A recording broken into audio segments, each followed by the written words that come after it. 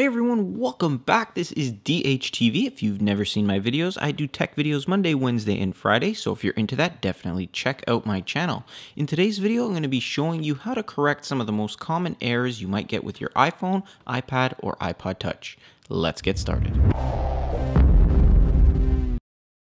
So one of the most common problems I run into with my iPhone is that the connection is not solid. Sometimes I'll lose connection even though it shows that it's connected to Wi-Fi, 3G, or LTE. So the best way I found to fix this is to open up your settings application, turn on airplane mode, give it a few seconds, swipe to turn it back off, and then let it reset itself, and you should be back and have connection again. Another error that I've run into as well as got a lot of questions on is the invalid SIM card problem, and that'll pop up where your carrier is supposed to be. This happened to me when I was updating to iOS 5, and basically what you do is go into your settings application once again, go to general, then scroll all the way to the bottom and tap on reset. Now in this section here you can reset your network settings. If you tap on that, it'll reset the network, it'll also reset your phone, and when it comes back on you should have your carrier logo. Now the next problem that a lot of people have is that personal hotspot either disappeared or it says contact carrier, something like that.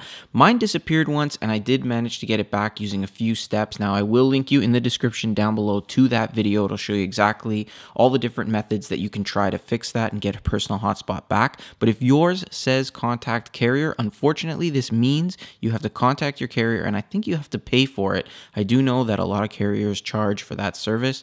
Unfortunately, that's what you got to do, but definitely check that video down below in the description for the full tutorial on how to fix personal hotspot if it disappeared. Another issue that comes up a lot is the frozen iPhone or frozen iPad, whatever you're using. This happens a lot depending on what you're doing, especially if you have a jailbroken one. This could happen. Now, as a last resort, you can do a hard reset, which is basically pressing the home button and the power button down at the same time.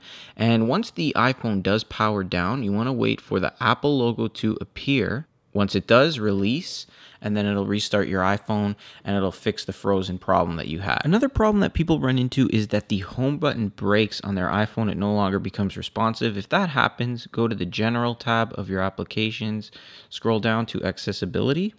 You then want to scroll down to where it says Assistive Touch, and then you want to turn that on. A little box will appear.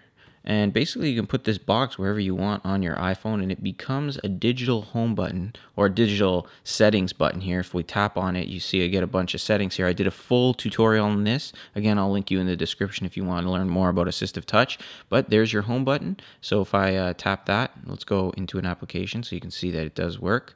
And we tap home, it takes me home, and you see there's other features you can use within it as well. But that's how you fix, or at least temporarily fix, and get the home button back, since it does cost quite a bit if you have to bring it to Apple to get it fixed. Anyway, guys, I'd like to know what errors you've run into and what fixes you've used. If you have any problems or any errors, feel free to leave them in the comment box down below, or click on the discussion tab in my channel and let me know if you have any questions or errors or whatever, and I'll definitely look into it and get you an answer and a fix for your iPhone, iPad, iPod Touch, or Android device. Anyway, guys, thanks for watching. Hit the thumbs up, subscribe, and I will see you in the next one.